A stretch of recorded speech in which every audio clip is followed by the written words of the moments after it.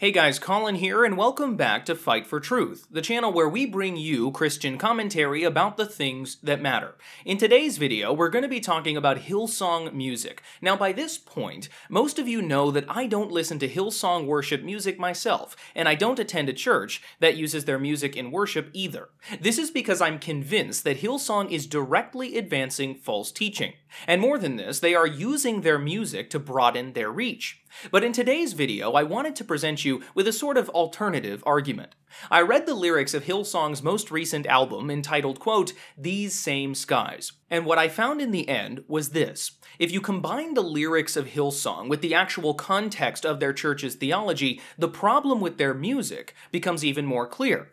Take, for example, their song entitled, "That's the Power." The song says this, quote, "There's a name that levels mountains and carves out highways through the sea. And I've seen its power unravel battles right in front of me. Yeah, oh, there's a faith that stands defiant, sends Goliath to his knees. I've seen his praise unravel shackles right off my feet." End quote.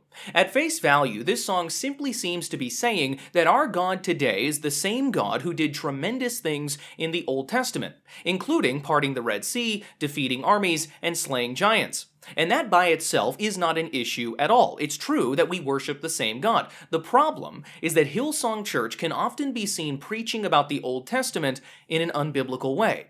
This style of preaching is called narcigesis, coming from the word narcissism and exegesis.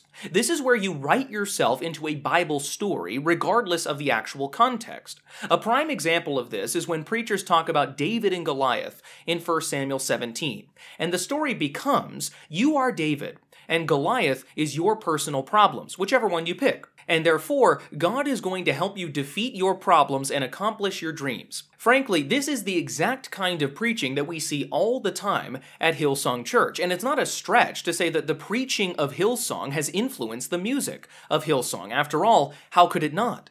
So this song ceases to be an innocent reference to a Bible story alone, and instead it becomes a guarantee that the Lord is going to help you accomplish your dreams. And again, this is when you combine the actual lyrics with the theology that Hillsong has been teaching for years. But this is not a guarantee given in Scripture, nor is it the contextual meaning of the passage that we're singing about. So the manipulation of God's Word being done at Hillsong's pulpit is being reflected in their worship band as well. And that should concern us as Christians. After all, God's Word is to be rightly divided, according to 2 Timothy 2:15. And we are supposed to worship God in spirit and in truth. But this is not the only example I found. Here's yet another one from the same song. It continues, saying, quote, "That's the power of your name. Just a mention makes a way. Giants fall and strongholds break, and there is healing.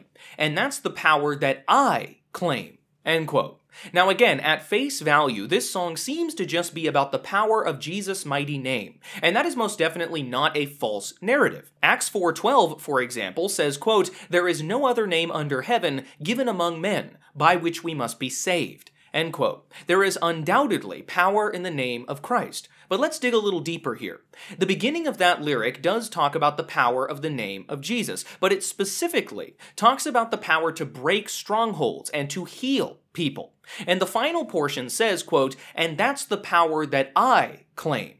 So Hillsong is directly claiming that they have the power to heal in the name of Jesus simply by declaring it. Now, just to be clear, they are not saying that they can call on the name of Jesus and he will decide who gets healed in his sovereign will. No, that is a different point entirely. Instead, they are saying that they have the power to heal on command simply by declaring it to be so in the name of Jesus. This is a word of faith practice known as decreeing and declaring, or positive confession. But there are two problems with this lyric when you put it into the context of this theological practice. First, decreeing and declaring is not biblical prayer. In Luke 22:42, Jesus prayed to the Father, saying, quote, "Not my will, but your will be done." And Philippians 4:6 tells us to pray by presenting our, quote, "requests to God." More than this, the so-called proof texts for decreeing and declaring are constantly being taken out of context the grand majority of the time. This is at least partially demonstrated in an excellent article from one Pastor Ayande, which I will link in the description. I will also link a video from Pastor Rosebrough entitled, quote, "Why Decreeing and Declaring is Not Prayer," And secondly, there is no one at Hillsong who has actually proven that they have the power to heal on command whenever they wish to, simply by declaring it to be so. This kind of apostolic power should be easy to spot, if indeed it is actually taking place at Hillsong. But there is no one who has actually demonstrated that they have this power. And this brings us to another lyric from the same song, entitled That's the Power. Here's what it says, quote, "Your spirit breaking out, your kingdom moving in," end quote. Now this is a rather simple lyric, and if we take it at face value, it merely says that the Spirit of God is having a powerful effect, and the kingdom of God is advancing forward. Both of these statements are biblically true. But here's an important question. How do we know that the Spirit of God is present in a particular theological movement, and that that movement is aligned with the Word of the Spirit of God? And how do we know if the movement is a good representative of the kingdom of God? Well, at least one test is the test of biblical orthodoxy. Do they teach sound doctrine? And Hillsong fails that test spectacularly. Their church has taught word of faith and prosperity gospel doctrine from its very inception. More than this, they have invited notorious false teachers Joyce Meyer, T.D. Jakes, and Jensen Franklin, just to name a few, to speak at their church. All three of these people are word of faith and/or prosperity gospel teachers outright who preach that believing the gospel will lead to your material dreams coming true. Hillsong also appoints female pastors to teach and lead their congregation contrary to 1 Timothy 2:12. I could go on.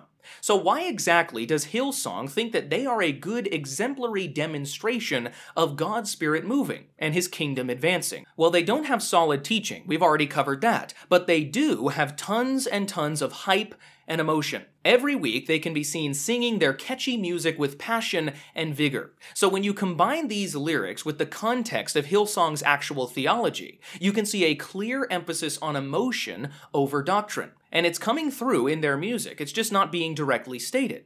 The next song we'll look at is called Fresh Wind. And first, I want to give credit where it's due, because surprisingly, this song actually directly mentions repentance and turning from sin. That's a good thing. And frankly, I wish Hillsong would do that much more often from their pulpit, because they don't. But the song goes on, saying, quote, "Let all the redeemed prophesy and sing. We can hear the wind blowing, blowing, blowing," end quote. There are at least two issues with this. First, not all believers have the ability to prophesy.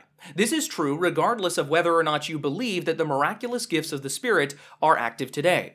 In 1 Corinthians 12:29, Paul asks, quote, "Are all apostles? Are all prophets? Are all teachers? Do all work miracles?" End quote. Many commentators and biblical scholars have noted that the Greek text here answers these questions with an emphatic no. It's implied. These are rhetorical questions, and one of which is meant to demonstrate that not all Christians are prophets. Not all Christians can prophesy. So it is notable then that Hillsong's music here says, quote, "Let all the redeemed prophesy and sing." But beyond that, there's a second potential issue.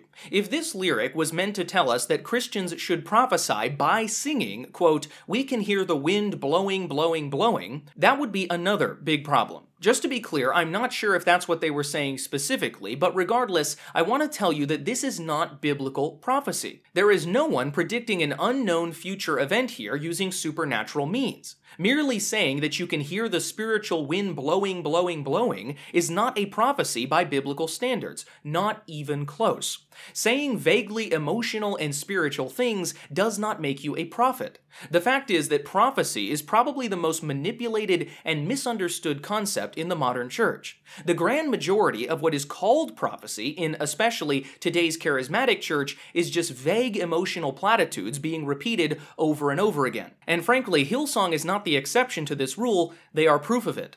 Thus, Hillsong worship seems to be advancing a view of prophecy that is confusing at best and unbiblical at worst. But the song goes on, saying, quote, "Pour your spirit out, a holy anointing," end quote. So here's just a basic question. Have you actually surveyed the beliefs and practices of Hillsong Church? And have you compared them to the Bible? And if you have done that, would you agree with the statement that Hillsong Church is a place that exemplifies the outpouring of God's Spirit? And do you believe that they have a special anointing from God? Because that's what their music is implying here. It's suggesting that Hillsong is participating in some sort of holy anointing from God. If you don't agree with those statements, then I would encourage you to refrain from singing or promoting their music. Again, this is a church that has actively welcomed horrible false teachers to come speak from their pulpit. They are not a movement you can trust doctrinally as far as you can throw them.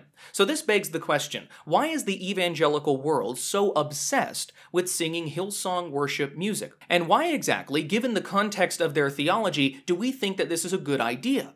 So many young people have been sucked into this movement through the catchy, emotional, vague songs that they put out. In fact, that's clearly part of the point. They don't put out this music for no reason. They're trying to use it to accomplish something. The question is, do you want to be a part of what Hillsong is doing?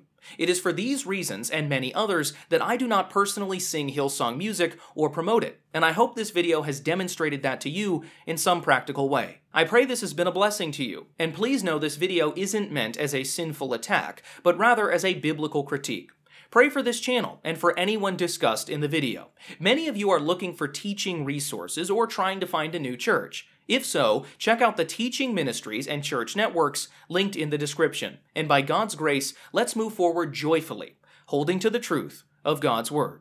Thank you so much for watching that video. Please like, subscribe, hit the bell, and subscribe to our Rumble channel. Link in description. And before you go, take a look at this list here. These are the people who make all of our free content possible with their monthly support. Today's highlighted channel supporter is Mark E. If you would like this channel to do more research, make more videos, and reach more people, please hit the link in the description and join the Truth Army today. And until next time, fight for truth. Thank you, and God bless.